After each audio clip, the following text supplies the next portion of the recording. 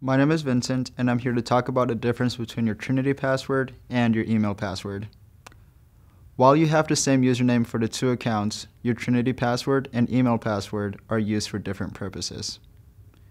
Your Trinity password is used for accessing services which are run by the university, such as logging onto the campus computers, getting into T-Learn, Tiger Paws, the Student Account Suite, and Pharaoh's print terminals.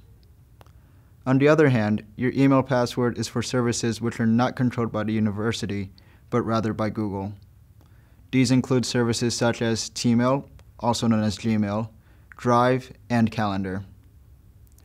It is good practice to keep the two passwords unique, as this will help increase the security of your accounts.